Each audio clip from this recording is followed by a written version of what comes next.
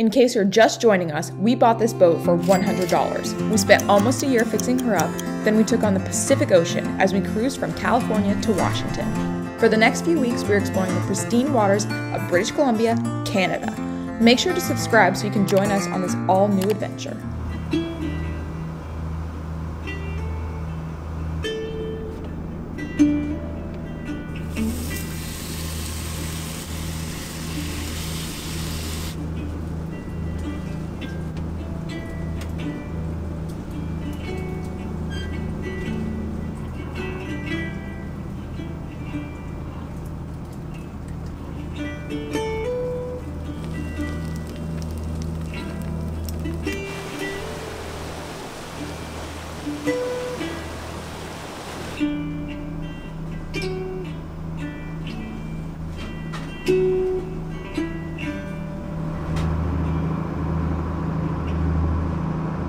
Bacon, egg, cheese, ketchup on some good bread, or croissant, or bagel. 2 eggs always. That's the only way. We left Vancouver this morning. Now we're headed back up north and we're going towards Desolation Sound. I don't know exactly where we're stopping today or for the next few days. We have a ton of points of interest that we just marked on the charts, a bunch of little pins. And over the next few weeks, we're going to be exploring Desolation Sound and this whole area. We're so freaking excited.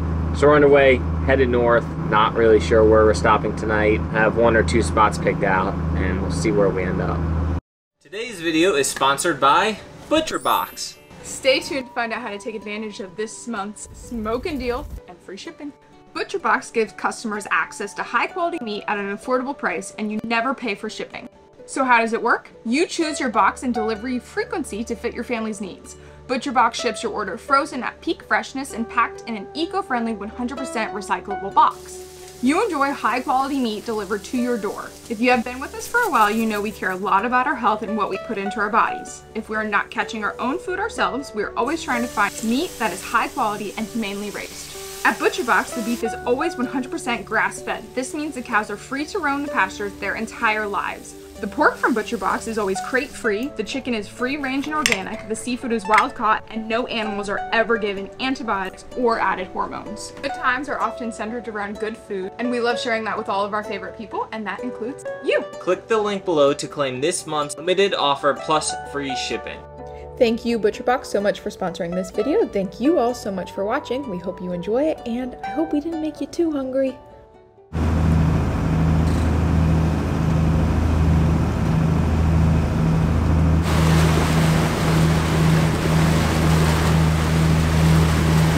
So check this out, right behind me over here, this tug is towing this huge train of just logs through the water. I know logging is still a really big industry up here, but this is wild to see. This is the first time we've seen this at all on the water. Crazy.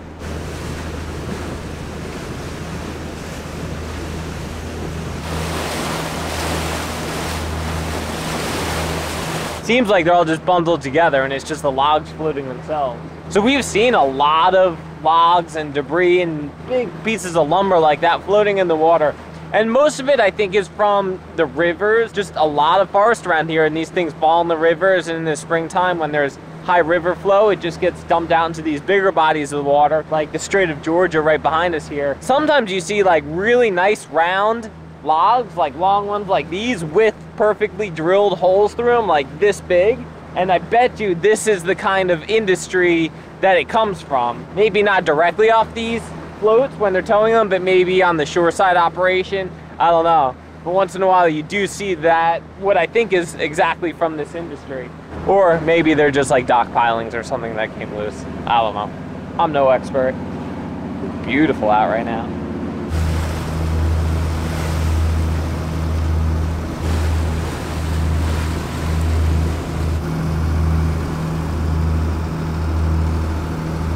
We're actually almost there. We cruised, I think the total distance today was like 50 miles or something. We had some wind pick up from astern, so it got a little rolly as we're going downwind and down the steep little chop that started to form. but we're getting protected now, so the chop has gotten a lot smaller. Still got a little breeze from behind. Smooth 50-mile run. We tied the tides perfectly. We had an outgoing tide as we were leaving Vancouver, and as we started heading up north in the Strait of Georgia, the tide just started to be flooding, so we caught a bunch of that flood tide.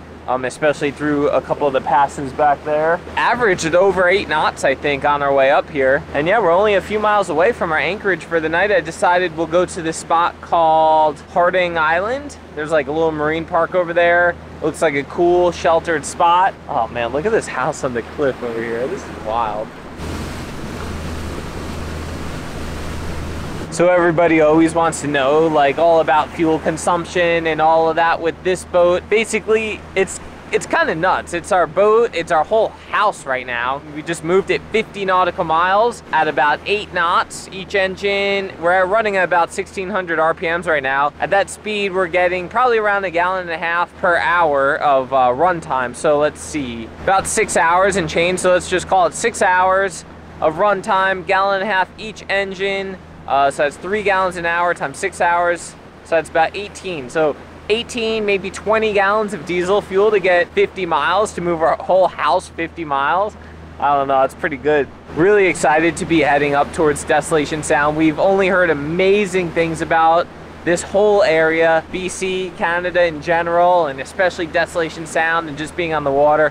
And we're super, super excited to explore. We saw our orcas, but hopefully we get to see some more. Sierra really would like to see like some bears on the coastline, which apparently is not uncommon, and of course just all the other natural wildlife, the eagles and the birds and the seals and everything like that. So we're so excited. And on top of that, we're really excited to get some of our own seafood again. We did a little bit of that with our friends Matt and Laura. Can't wait to get some oysters and some rockfish and hopefully some prawns. We bought a prawn trap back in Vancouver, so hopefully we get some prawns with that. Prawns are like big shrimp for those of you who don't know. So excited.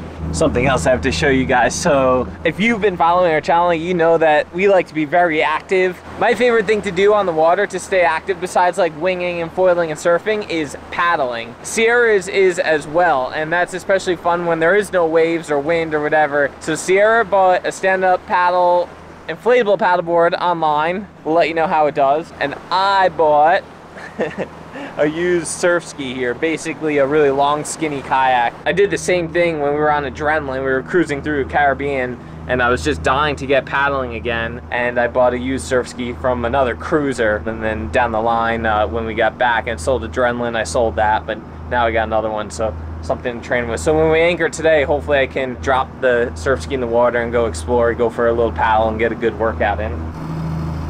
So this is where we're going tonight, right in here on Harding Island here. So I'm just turning in right now.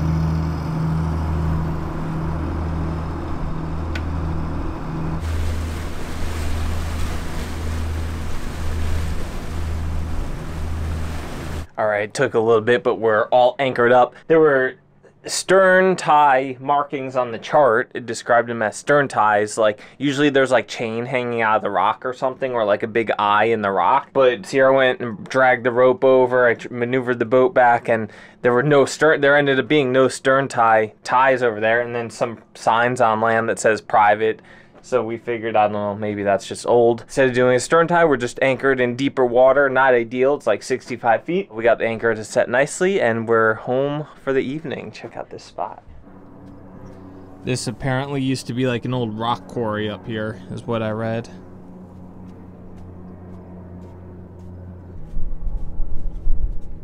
What a view. All right, I'm gonna go get a quick paddle in before it gets dark.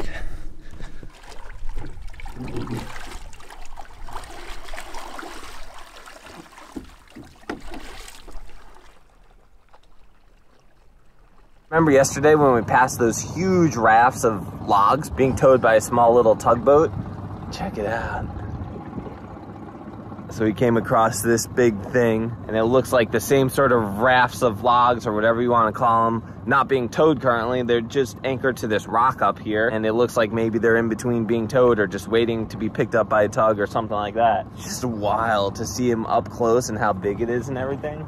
Does one tug do all of this, or is this multiple? I don't know, because it's hard to tell how big, but one tug does a lot. This might be like two separate ones, I'm not sure. But look, there's a tug coming in right over there, so he might be coming in to grab one.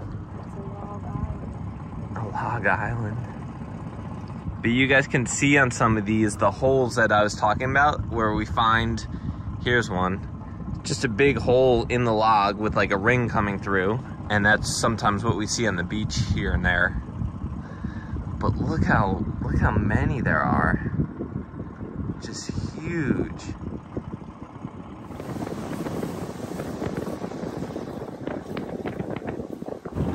So I don't know if you guys can see, but it's right, because it's right in the sun. But look, there's the tug coming back in, and he's got like an empty raft, what it looks like a raft. All right, so we're gonna go get some oysters and hopefully try to find some mussels as well that we can have for dinner. Shellfish in general, you want to be really careful where you get them from. You don't want to get them in like polluted waters, because they could have harmful bacteria in them that if you eat, obviously is not good for you, make you sick. And then there's stuff like paralytic shellfish poisoning and all sorts of stuff that could contaminate shellfish, mostly because they're filter feeders. So we've been checking like religiously on one of the government websites that does a lot of the water quality testing and stuff like that, and just to make sure we're in an open area. Just to be extra safe, we won't eat any of them raw, we'll just cook them all, and hopefully that prevents us from getting sick. And especially in the summer months too, when it's really warm, you get a lot more of like, because of like harmful, is it mostly harmful algal blooms up here? Yeah, just more it's warmer, there's more toxins grow, more bacteria grows, especially in like enclosed bays and stuff where there's not a lot of water flow and where it gets really, really warm. So just something we want to be careful of. Okay. All right, there's a whole bunch of oysters all over these rocks over here. We've got some right here that are a little closer to the water. Oh yeah, those are all in the water still, so that's a good sign. When they're like in the water still at low tide, that means they're mostly covered by water. They're not baking in the sun during like a midday low tide. Oh yeah. Just kind of sit it up on the rock. As long as the tube's not touching in the barnacles or anything, we're good. Look at all those oysters, huh? Look at, they're everywhere. And even especially over there, look at that. They're just covered. Oh, check out these starfish. The starfish around here are so cool. They're super purple.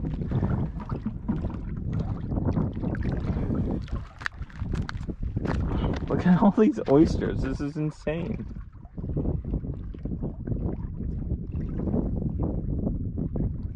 Some mussels scattered in there as well.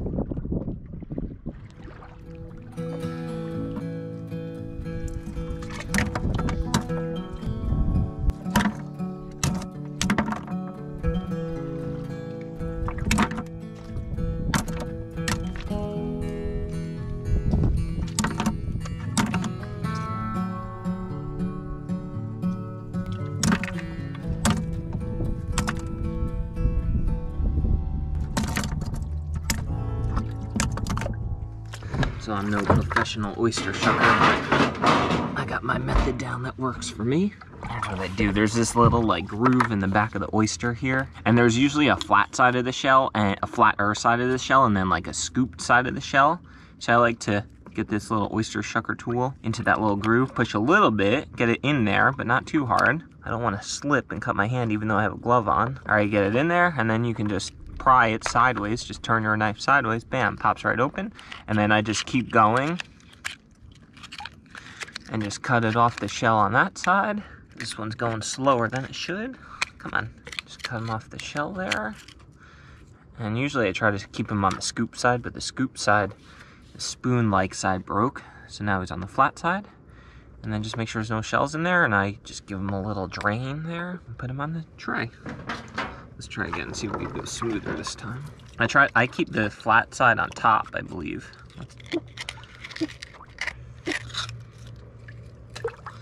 And cut him off the other side, just so he's loose in there.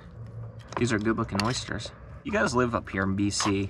Let us know, like, do you actually eat them raw? Do you Like, what's the actual deal up here? So the map we've been looking at to see, like, where the closures are and where there's been biotoxins and stuff like that, it doesn't make sense to me. You would imagine it's tucked up in like small bays and stuff where the water doesn't move much, where it gets really warm, and where there might be a lot of houses and boats and stuff where there's a lot of nutrients in the water. There's these big areas, like these big open bodies of water, a lot of water flow, like from the Strait of Georgia and stuff like that, that are just all closed. So if you guys are from BC, let us know like what the deal is. And then some of the open areas, like even where we are now, we're getting a little bit back in the bay. Not really, we're still really close to those open bodies of water. But where we were with our friends Matt and Laura was way up a waterway, and there's still a lot of water flow back there, but it seems so far away from these big open bodies of water. Look at this guy.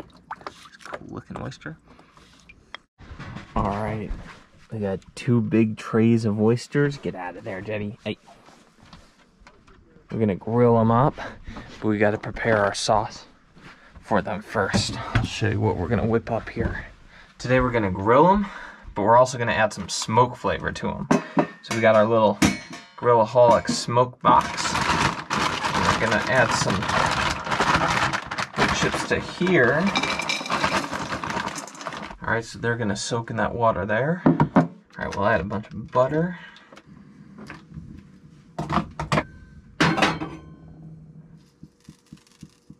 So we'll add some garlic to this butter. Too hot, too hot.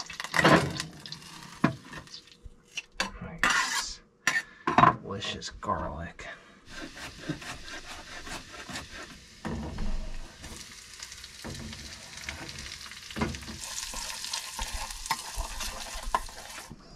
All right, so we got the wood chips in the little smoker box here. We'll get that going, get it nice and smoky first while we get the sauce on here. Make sure we get a little on all of them, and then we'll go back and use it up. Probably using too much. Get out of here, Jetty. Oh my god, so if you guys could smell this, already smells so good. All right, and then Sierra cut up a little Parmesan cheese, so we'll throw some of that on here. That's gonna be amazing. All right, we got the smoker box going. It's smoking pretty good.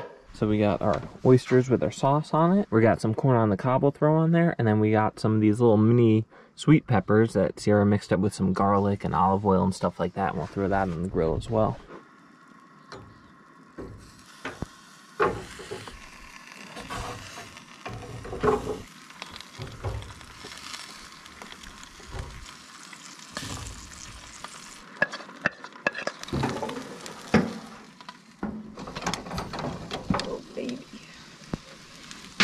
How good do they look? Tasty. Are you alright? Yeah. Jeez, things are dangerous. Yummy, yummy.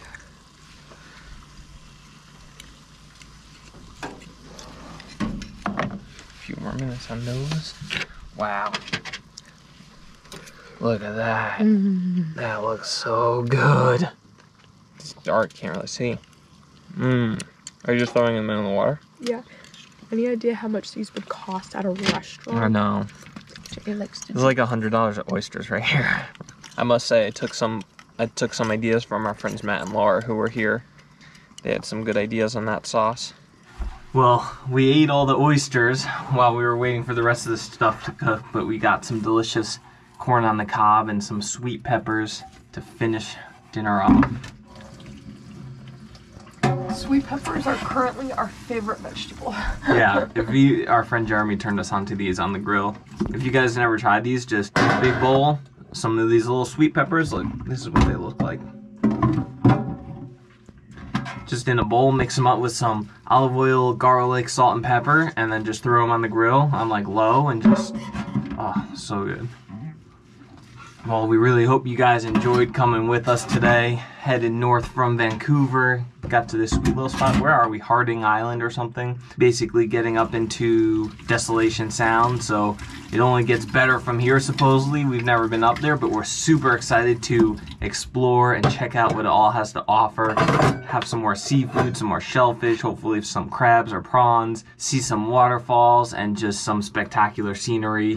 Thank you, as always, and any other? Sure beats the boatyard. Next time, we see our first BC waterfall from the boat. Cool. We go for a little hike to a freshwater lake. I do a little rock climbing in flip-flops. You're making me a little angry. And I upset Sierra. See you next time.